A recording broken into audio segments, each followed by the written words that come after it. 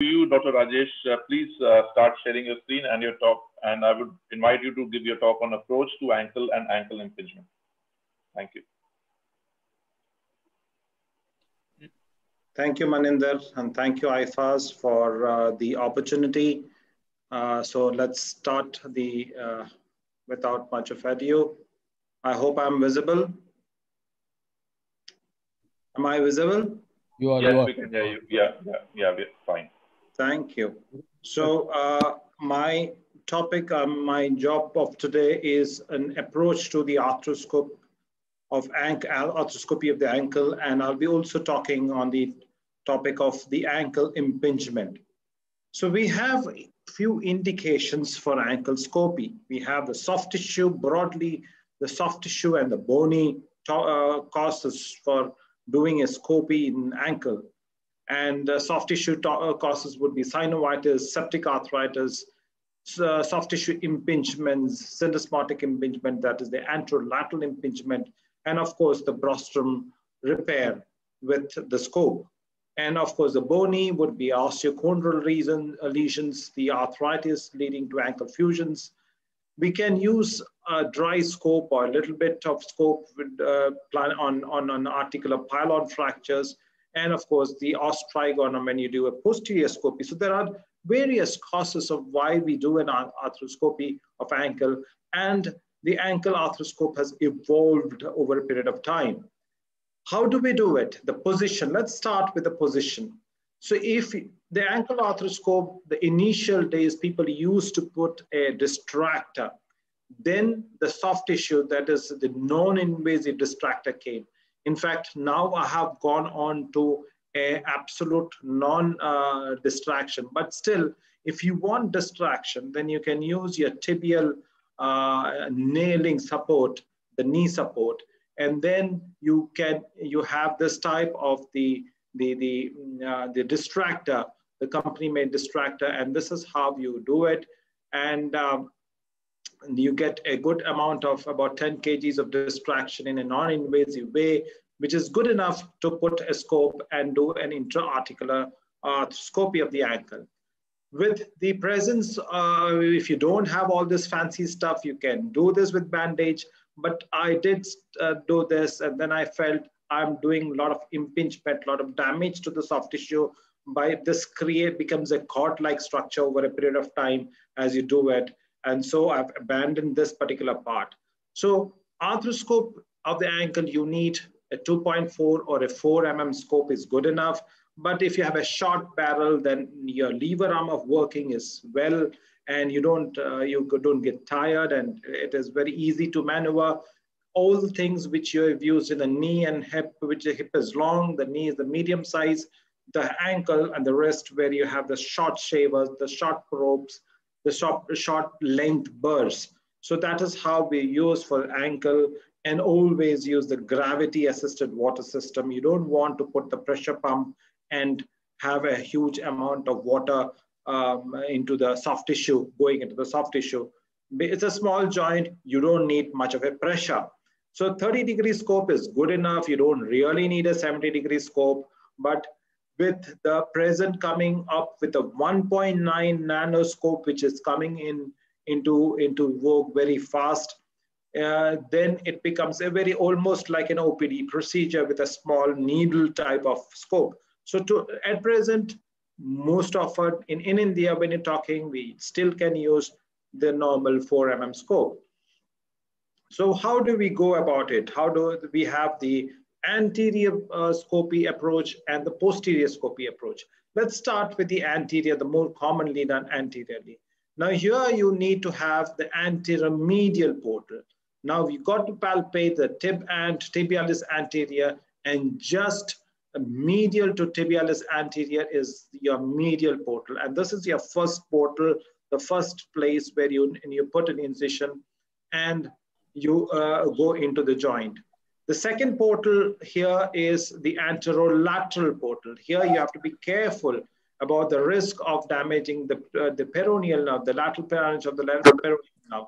So you have to go in between the peroneal nerve and laterally to the peroneus tertius. So palpate your peroneus tertius and go just laterally. So here you have to make sure that you just put your small nick with your 11 number blade and then open up with a small artery to go into the capsule of the ankle joint.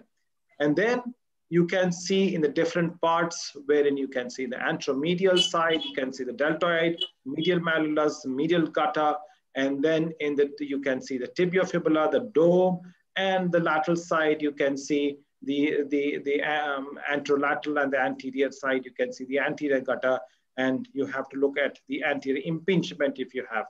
So now let us go forward to see what is anterior impingement syndrome. It is mostly occurs because of a chronic repetitive trauma leading to an impingement of anterior tibia against the talus. So it could be depending upon the position, the anteromedial, anterolateral, or strictly the anterior part. Usually the patient complains of ankle pain and terminal dorsiflexion, and you on examination you have an anterior ankle pain, which is kind of, the patient will have some pain over the ankle area after exercise and relieve it with the rest. On chronically, the patient gets pain, and then there is this restriction of movement because of the bony spurs that develops. The anterolateral soft tissue impingement is something which I would like to emphasize on. A lot of times this is missed, this is not identified. MRI does not identify if it is not done good. So the history of sprain and a pseudo instability may be there. It is not ATFL many a times, though the MRI might say ATFL. But then when you have an eversion and a dorsiflexion, the pain, there's a classical impingement type of pain. Patient will wince with pain, and that is where you have to understand that is an anterolateral impingement. The diagnostic would be give a small amount of local intersection and the patient is perfectly happy. There is no instability, mind you, there is no instability here. It is always the pain that is a problem here. And the anterolateral impingement, the soft tissue impingement, it will be not picked up in an X-ray. An MRI, if you don't have an MSK specialist, they might just say it is an ATFL sprain. So that is something which I have found, and I have done so much here in Kerala. We have this, the Kathakali, the classical dancers, and they do have this anterior lateral impingement, which is often missed by so many people. So tenderness is accentuated here on dorsiflexion, and that is what you have to understand. The anteromedial impingement is mostly because of some loose bodies that is coming in, and it is in that medial gutta, and the patient do come with some pain there. And you've got to look at the loose bodies mostly because of the osteochondral defects. The osseous, as I said, it could be of bone or the soft tissue, and a weight-bearing X-rays is helpful in understanding the osseous type of impingement. And you can see the exostosis between the anterior tibia and the dorsal aspect of the talus. So this is, you have to understand that when you're looking at this huge osteophytes, you got to differentiate between the anterior ankle impingement versus ankle osteoarthritis, because even osteoarthritis will have some amount of osteophytes. And so just removing the impingement will not treat the cause. CT helps us to precisely locate the osseous type of abnormalities. MRI, as I said, is helpful in understanding the soft tissue impingement. The synovial thickening is better picked up with MRI. And of course, when you're looking at an OCD also, it is better picked up in an MRI. You can manage with conservative management, but then we're talking about arthroscopy. So let's talk about arthroscopy. So here you can see this. This is my ankle scope, and you can see the amount of impingement that is happening. But when you are doing it, you've got to rule out instability, other causes of problems. So do a partial synovectomy, but make sure that you do not resect the capsule. And so here, this is the typical anterolateral side of here you can see the fibula. the lateral aspect of the tibia and the amount of synovium that is there. And here you can see the amount of the pannus type of synovium. And the moment you remove all those type of synovium in that anterolateral area, and the patient is immediately relieved of pain, and you can easily dorsiflex. This is a scopy of one of the Kathakali dancers, and she had a remarkable relief of pain after this this clearing off. So this is another thing. This is another I thought I'll just put one weird case. This was an 11-year-old Indian. She's basically from Ireland, though they are Indians, and history of a twisting injury 2 years back. And she was managed conservatively, but she continued to have this type of typical pain in certain movements of the ankle. X-rays was normal, and as you know, in the UK and Ireland, the GP never refers because there was no positive finding here. All the basic findings were normal. Patient came to us after about 2 years of this pain. When I saw this girl, very, very intelligent girl, very specifically, she would say that this is the type of pain, this is the time I have pain. But all the X-rays, everything was normal. The MRI, they got this MRI, I couldn't find anything. The radiologist also just suggested some ATFL, CFL injury. But when there was no history of instability, patient could walk, run, but no history of instability. When I talked with my MSK radiologist, we are lucky to have a MSK radiologist, and they said, maybe some kind of chondral blotch I can see in the lateral side. And so somehow the patient's mother was very convinced about when I said, only thing we can do is surgery. So we went ahead and did a surgery on the arthroscopy. Now you can see this before I go and start the video. This is the talus, this is the fibula, and this is the tibia. So you are looking at the anterolateral side of the ankle. And this is the lateral gutter, which you're visualizing. Now I'm putting on the video. I put the lateral gutter, nothing. This is where normally we see the anterolateral impingement, a beautiful looking lateral gutter. And suddenly this type of bump comes in picture. I thought it was maybe something, just a plica type of thing. And then I went ahead in different angle, and I saw a chondral bump actually here. And if you look at the other side, there was a kind of, the impact area. So I tried to move dorsiflex and plantarflex, and this is where exactly that chondral was hitting her. And I just went and shaved that chondral thickening.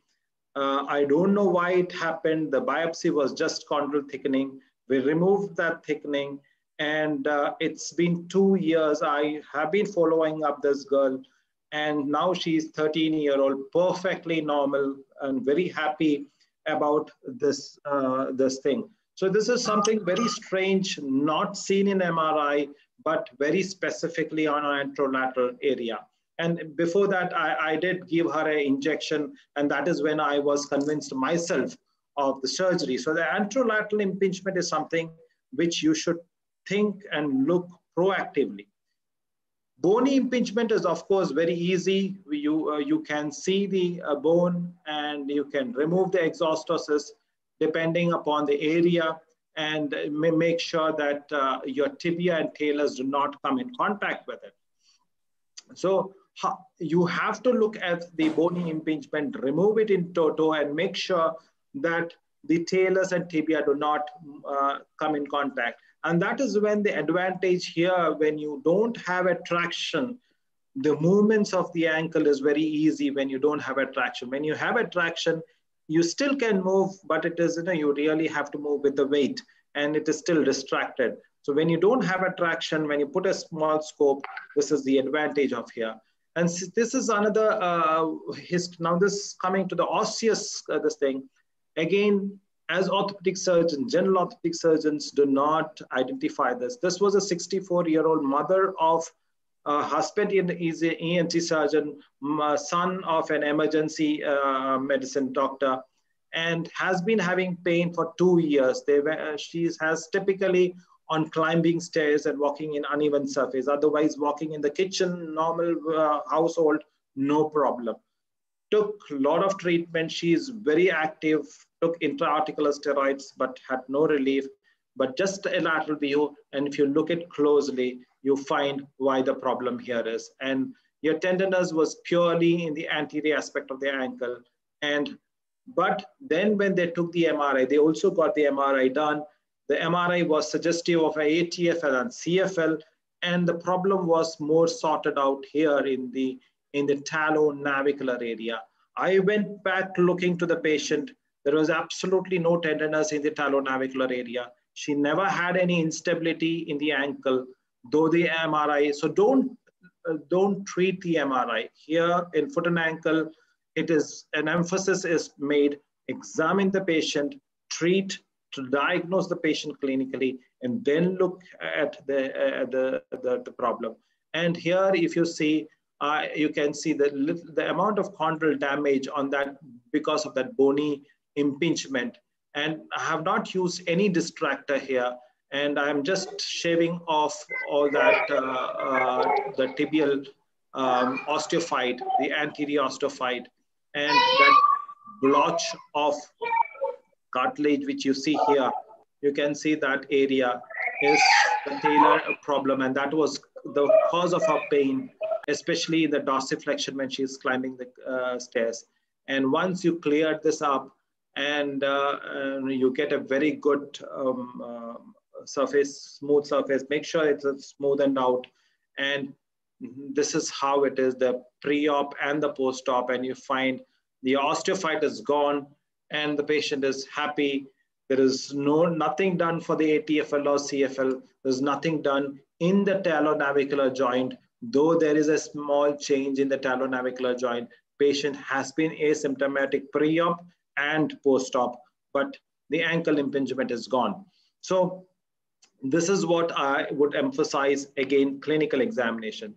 So when you ask, you are removing the bone, how much bone should be removed in the anterior aspect? How do you have look it up in chart operatively? So the answer is one should always remove it as much as the level of the medial malleolus and the anterior level of the medial malleolus. So this is how you go intraoperatively assess how much to remove it. What are the reasons of failure of problems is to failure of decompressing fully, and you should not remove it from inside out. You should not put your burr from inside and come out, because you might leave some osteophyte out. So it is better you go from outside in and you can remove the complete osteophyte. And if it's a big one, then you can use an osteotome, and always smoothen the edge before you say, okay, that's looking good. So routinely, always try to confirm this. Even if you're an experienced guy, it is nice to confirm this with an image intensifier, and then go ahead. As I said, if it is arthritic and you said this is impingement, then you have lost the bus. You cannot remove the impingement here and leave alone the ankle arthritis. The patient is never going to leave you. So Van Nick definitely Nick Van Dyke had said this degree of osteoarthritis is better prognostic factor for the outcome of arthroscopic surgery for ankle than the size and location of the spur.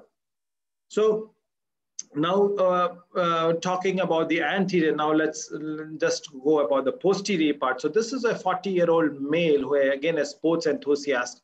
Sorry, this was there was an X-ray behind that. I'm sorry. So patient was known hyperuricemic and has been on having a gouty attacks before, has been on febuxostats. But then about 6 months, since 6 months, he noticed that his movements have decreased. And you can see a huge amount of osteophytes, both anteriorly as well as posteriorly. And if you look at there you can see the both anterior side and the posterior side, you can see a huge amount of bony impingement. So we've already seen the anterior scope, so I'm not going into the anterior scope, but I thought I'd just put the posterior scopy here, show the posterior scopy. So here you have already put the posterior scope. I've shaved off the thing, and now we can see this is the talus, and you can see the amount of, I'm sorry,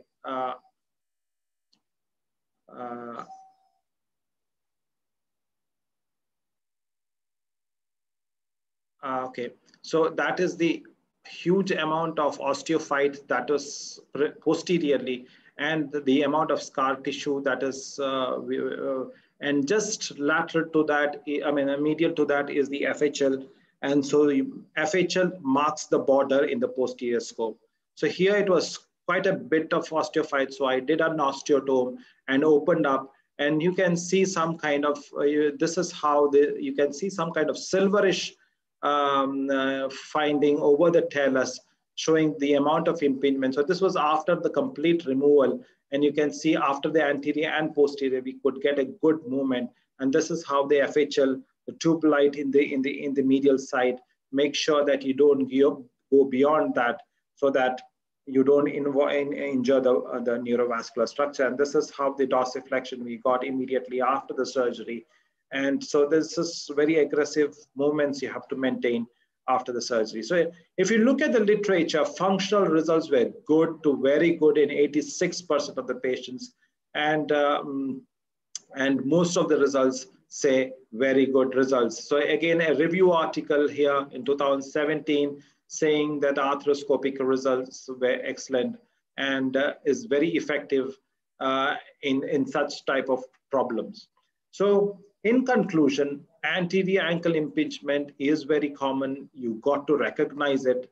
Symptomatic chronic case can be managed successfully by arthroscopy, and it is important to rule out instability and arthritis before you do an arthroscopic impingement removal. And you got to understand the associated condition, and you got to address that properly.